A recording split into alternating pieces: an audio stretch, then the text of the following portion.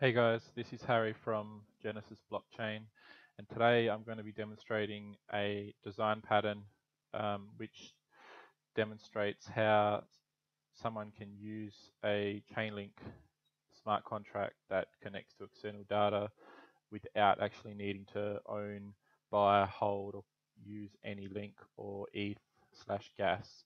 So essentially the problem is a lot of businesses and enterprises aren't really going to want to buy, hold, and own crypto at the moment. So because of this, in the context of these Chainlink smart contracts, you either need to ensure the contract's pre-funded all the time whenever you want to interact with it, or in this other scenario that I'm going to explain, we're going to show that someone else can actually provide that link and ETH required to execute the transactions on the smart contract that connect to external data and cause a state change. So the way in which it does this is via what's called meta transactions, which isn't a new thing for Ethereum, but essentially a transaction is generated and signed by the user, which is us, and then it's sent off to a relayer that operates as a service and validates our transaction and then posts it on the blockchain for us and pays the ETH and in this case the link as well. So before I go any further, you can see I've got 0 ETH, 0 link on my account here on Ropsten, and what we're going to do is on our front end we're going to choose a city. So we're going to choose Athens and submit. We're going to sign the transaction here. Now the transaction will get forwarded onto our relayer service. Oh, and there's our hash. So while we wait, I'll show you just the contract itself. So it's a simple contract which makes use of the Honeycomb API for weather, where we pass in a city, it gets the average temperature, and it updates the smart contract with the result. So that's kind of the Chainlink smart contract example that we're using here. So as you can see, we've got a calculated total dollar amount used in LINK and ETH, which has a dollar calculation, which I'll go through and explain to you in a minute. But once the Oracle has received our request, we should see an updated temperature value and count on the front end. And as you can see, here's our transaction that went through, and we can see 0.108 link came in and 0.108 went out, all in the same transaction. And we had a certain amount of ETH used in the transaction. It's quite high because of my gas limits. But if we go back to the front end here, we should see now the average temperature and Chainlink data request count should change once we get the result from the Oracle.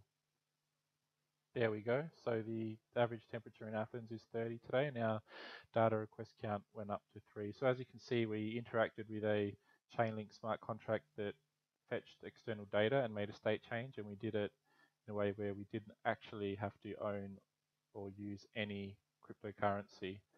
So you can kind of see down here that our calculated amount at the bottom went up by a little bit as well. So essentially, if we're going to be interacting with these smart contracts and then we're going to be relying on someone else to post them for us, then that other someone else is going to be sending us an invoice, whether it's daily, weekly, monthly, or whatever. They're going to send us an invoice to say, this is how much link we've used, this is how much ETH was used, this is the price of those assets at the time of transaction, and they might add a margin of 10% or something.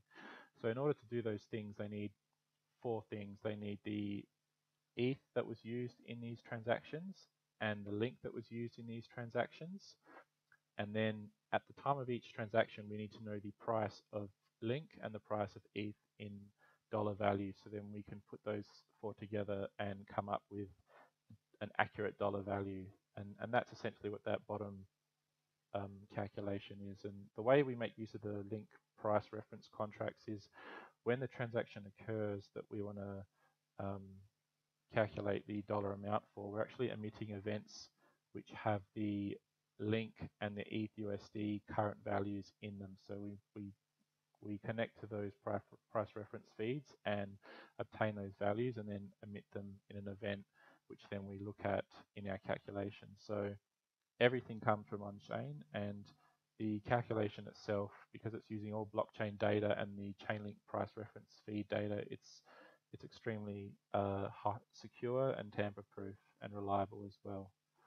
So we'll just do one more example here where I'll choose my home Sydney. Let me submit. Sign the transaction. We should see our calculated total amount change once the transaction gets confirmed.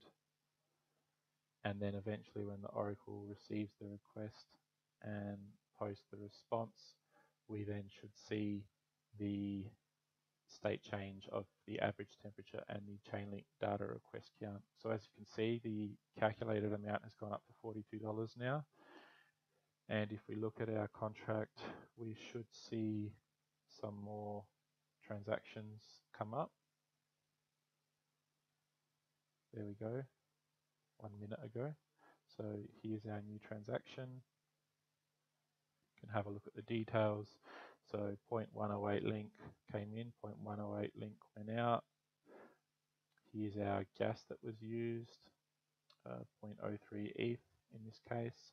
So we can take that 0.108, 0.03, combine them with the price of ETH and LINK at the time of this transaction, and then that number gets added on to the running total, and then we've got our new updated total here.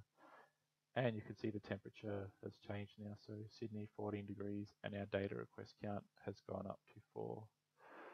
So that's about it really. In conclusion, what we've presented here today is a design pattern that allows enterprises or businesses or anyone really to use these chain-linked smart contracts that make use of external data and inputs, and it lets them use them in a way where they don't actually need to own any ETH or LINK, and the contract itself doesn't need to be pre-funded.